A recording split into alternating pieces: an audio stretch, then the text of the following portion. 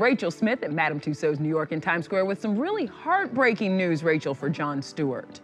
I know, Nichelle, it's so upsetting. Jon has only been back on The Daily Show for 2 weeks, and last night, a devastated Jon revealed the loss of a beloved family member. Dipper passed away yesterday. He was ready. He was tired. But I wasn't. My wish for you is one day you find that dog, that one dog. It just is the best. All choked up and fighting back tears.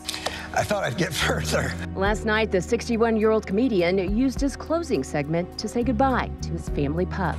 He used to come to The Daily Show every day. Dipper would wait for me to be done.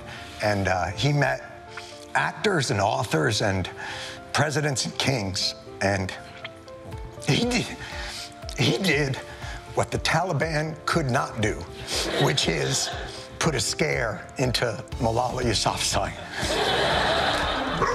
Oh, dear little dog.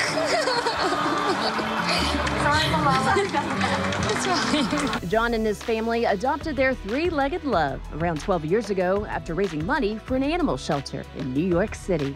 We left that day feeling really good that we'd helped this great organization. And we also left with this